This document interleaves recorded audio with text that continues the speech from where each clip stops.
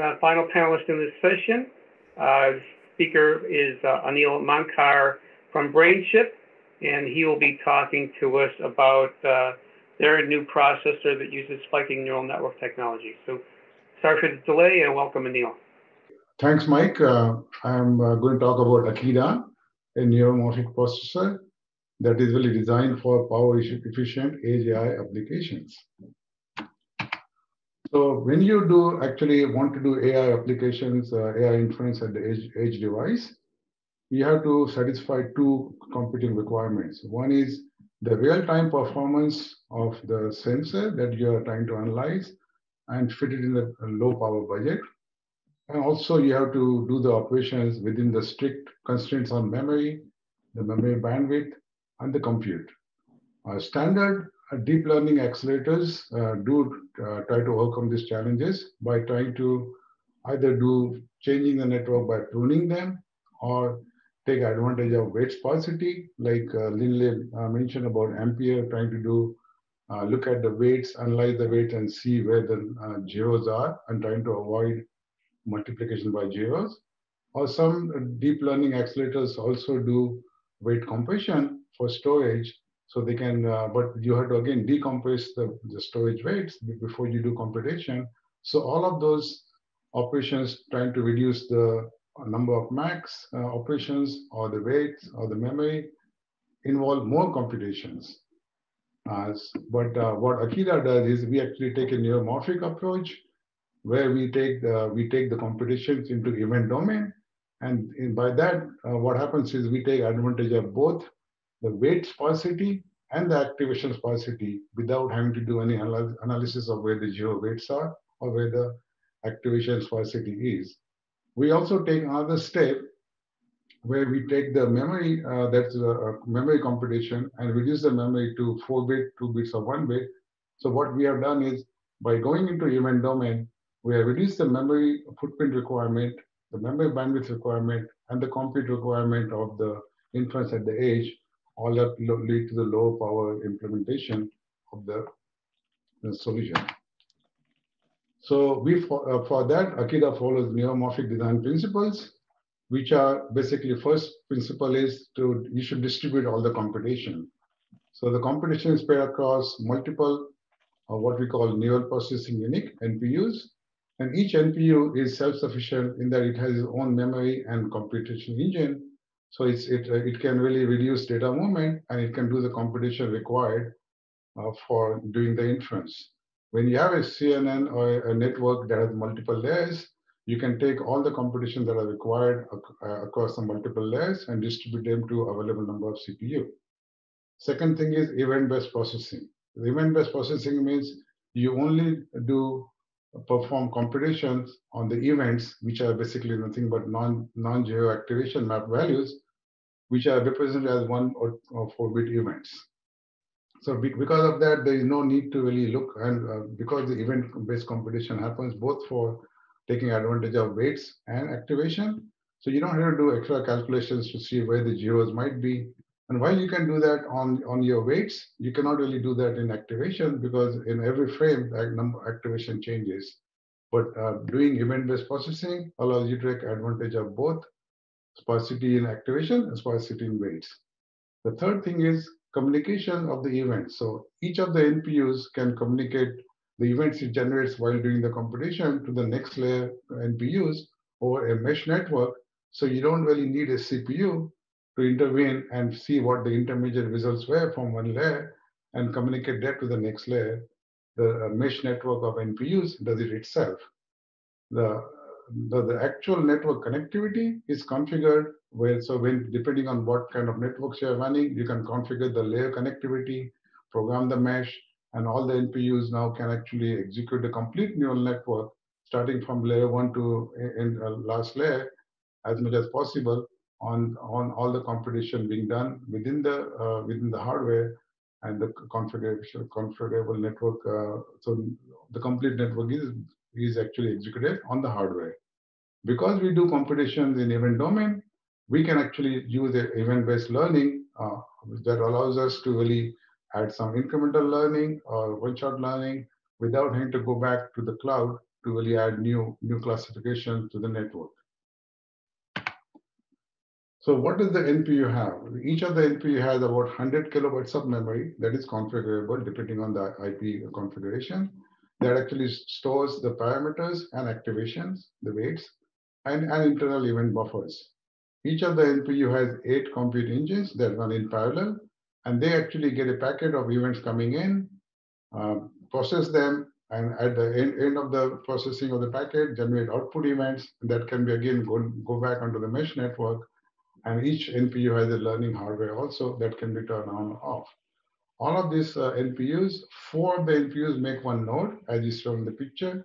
So that 4 NPUs can communicate within their smaller mesh network, and the node communicate over a larger mesh network.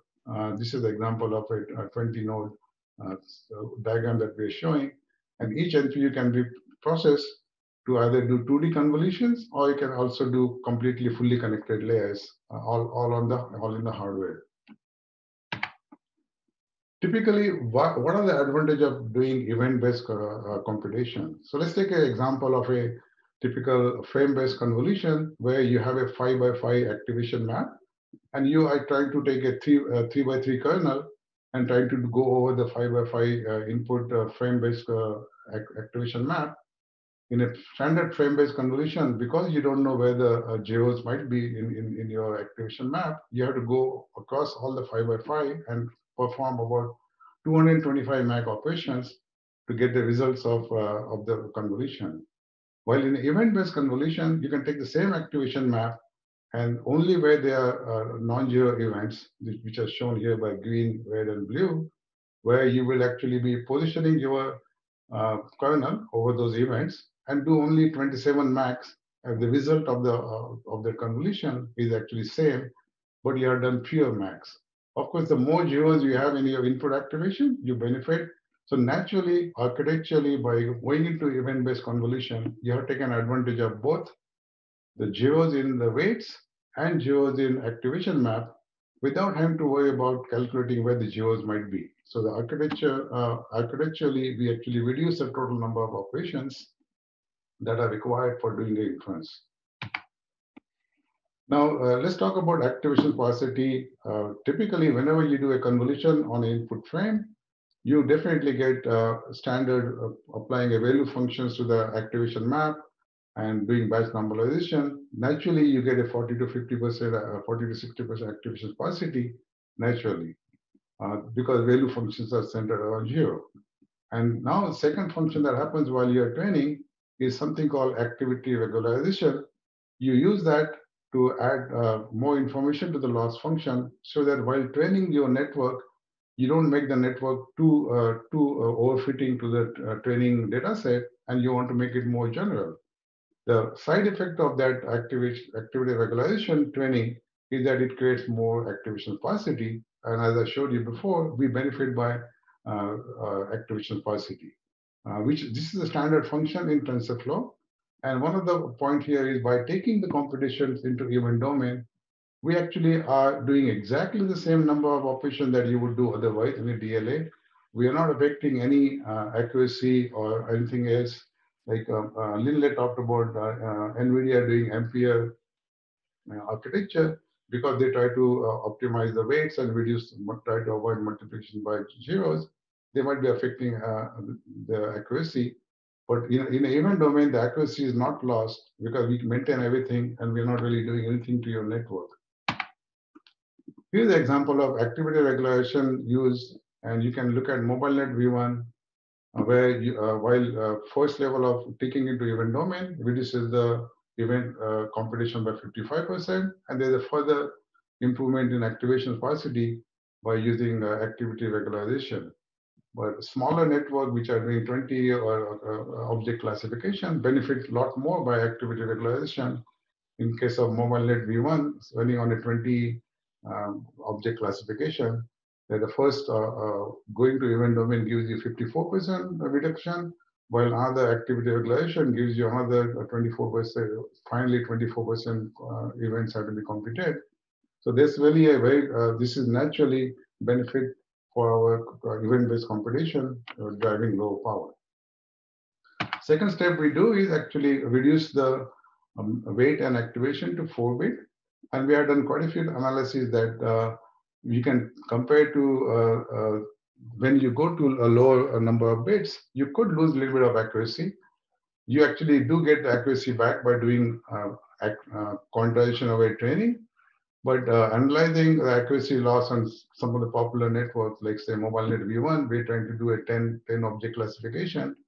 Even going to 4-bit activation and 4-bit weight, you just go down from a 32-bit floating point from 93.5 to 93.1.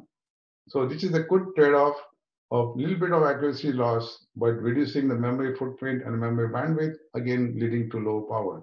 We have analyzed quite a bit of networks that allow this, and there's a lot of data available that shows that going down to 4-bit actually doesn't lose that much accuracy, and there's a lot of data available on that. So that architecture actually is a first incarnation of that is a chip called Akira 1000, AKD 1000 NSoC. This chip is available in the lab right now. We taped it out some time back. This chip has actually, for bringing the data into the chip, you can use USB 3.0, PCIe for standard frames and other standard coming into the chip, or you can use I2S for audio sample, or I3C for sensor data. Similarly, it has an on-chip data to event converter or frame to event converter. So we take the data and convert it into events. And then there's a neuron fabric, which has about 20 nodes on this chip that can do a complete event-based computation when the weights can be stored on the fabric.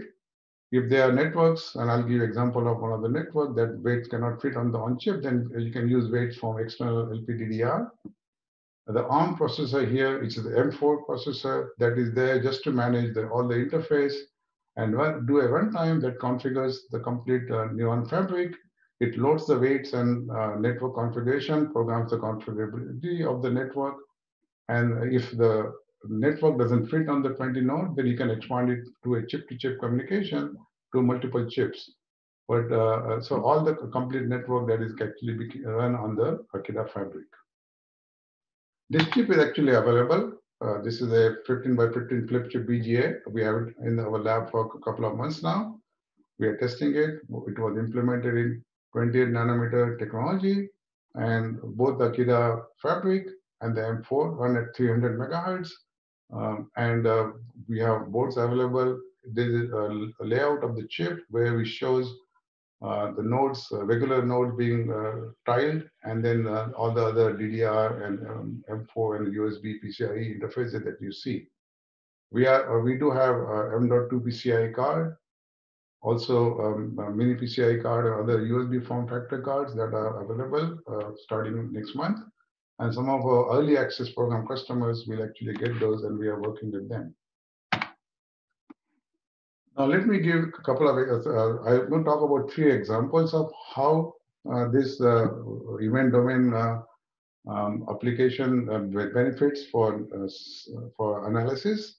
We have lots of examples of standard networks already being converted, and those examples are available at our website, doc@brainchipping.com, where you can see keyword spotting, visual backward, and all the other analysis we have done.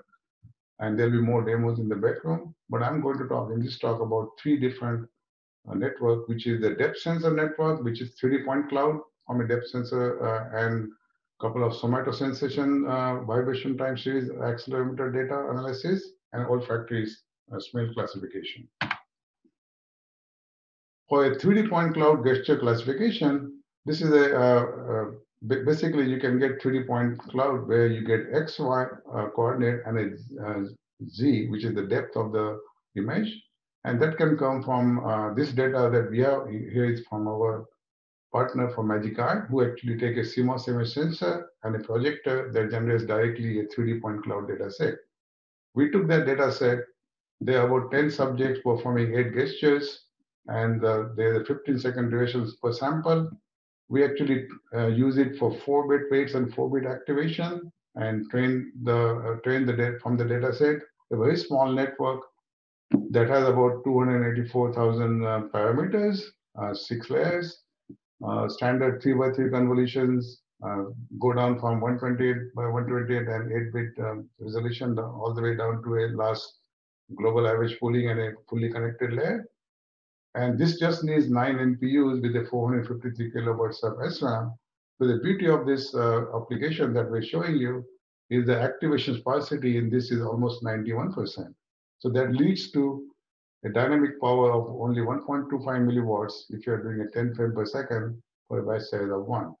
So pretty good example of a 3D point cloud where the activation sparsity and weight sparsity can be benefited by low power hand gesture classification. The second network I want to talk about is actually olfactory classification. Here we actually have a FOX 3000 database, which actually takes 20 chemical compounds, and they are grouped into 4 different groups. And the gas sensor actually has 12 sensors that are sensing the data, and the output of that is actually sample at 152 hertz, where you get 150 samples,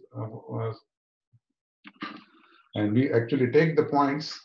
There are about 300 time points, so you can organize that data, and we take the values that we get from the sensors into we bin them into 64 different levels.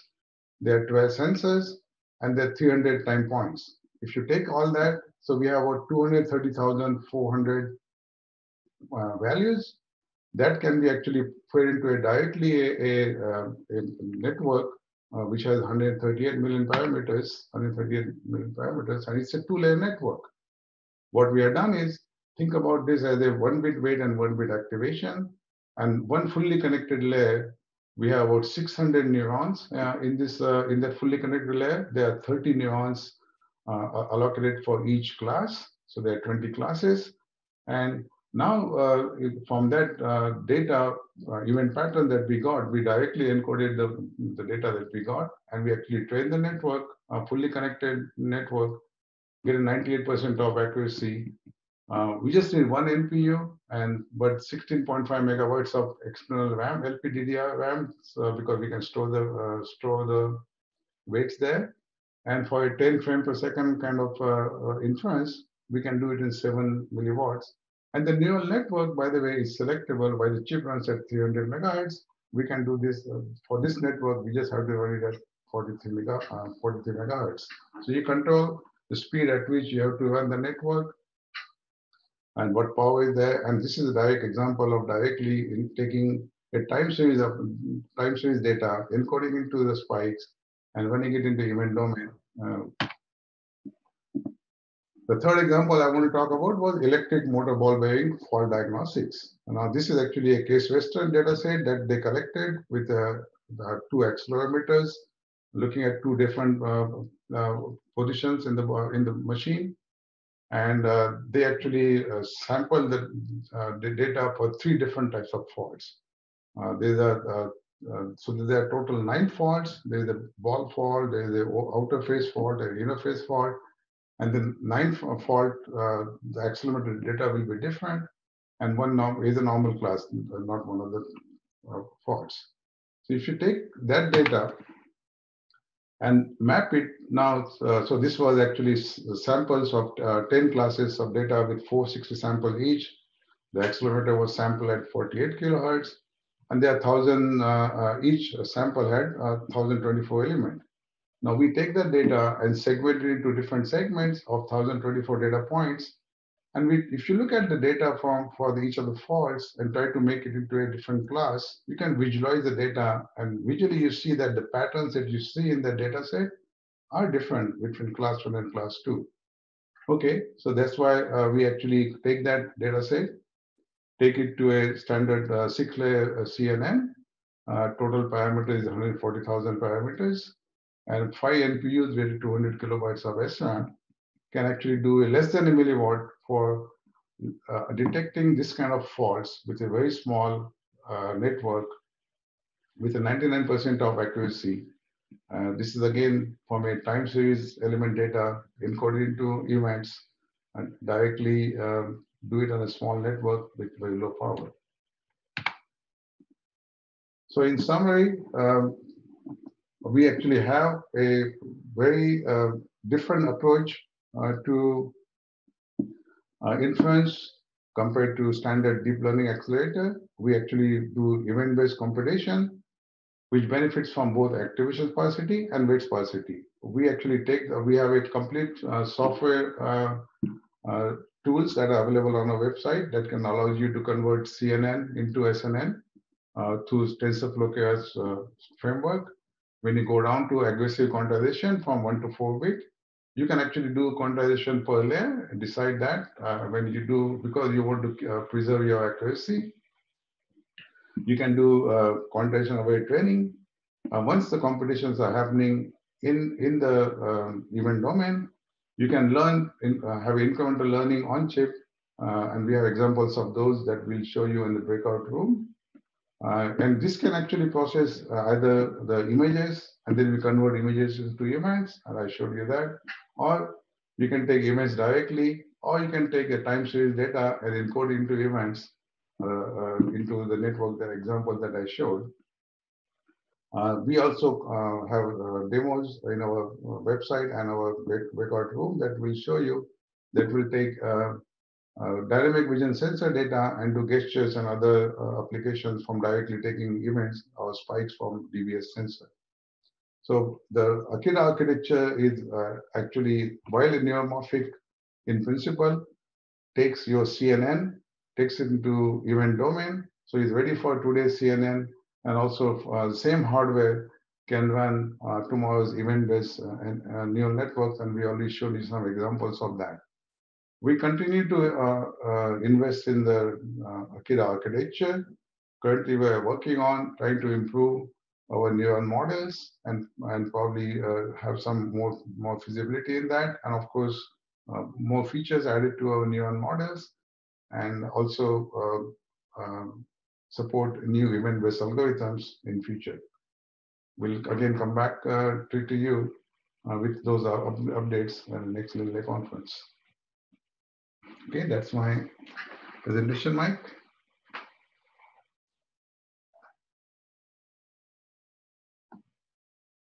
We have some time for questions, maybe.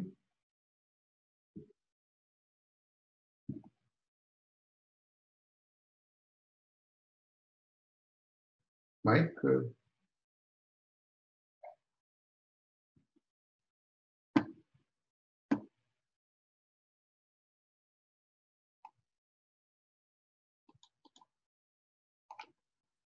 Did we lose Mike?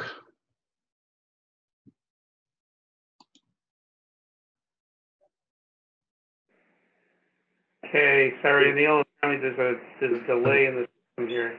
Okay, no problem. Yeah. Yeah. So we do have some questions. I'll just maybe start out with clarifying, because you know the terminology that gets used for neuromorphic and spiking neural networks. This is entirely a digital design. Yes, it is completely digital design. Yes, only standard cells and memory, standard memory, and we're not doing any advantage of any specific process technology. It can go into any technology. Yes. You can go ahead and stop sharing your screen so we can see you better. Then question on the activity regularization.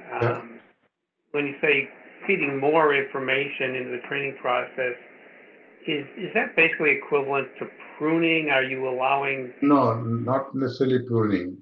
What pruning does is it tries to throw away some weights and think about throw away some connections. So, but when you prune a network, you have to go back and retrain it. When you say activity regularization, is really the loss function that you change to really make the network more general. There are lots of paper on that, but that's what people do, because what you don't want to do is you don't want to train your network so much that it is very good at detecting training data set, but on a testing data set, you don't want to test it on your training data set. So they want to make it more general. And that's the side effect of trying to do that, make your general more, that's what we discovered, that it was actually increasing the activation sparsity, and we benefit by sparsity, which is why we try to do that. Yeah. Does it impact accuracy? It will impact accuracy. When you do generalization, that's what they're trying to do, not lose too much accuracy, And yeah, that's true. Okay, so take a few more questions from the audience. Question on the hardware cost for event-based convolution. Besides power, does it improve performance, say reduce latency compared to Yes. Yeah, so latency, it does improve because depending on how many NPUs you decide to are available in your chip or in your IP, you can distribute multiple layers computation on available number of NPUs. Now, when you don't have enough NPUs, of course, you'll have to store intermediate results. So in that regard, the more hardware you throw, the less latency it will be.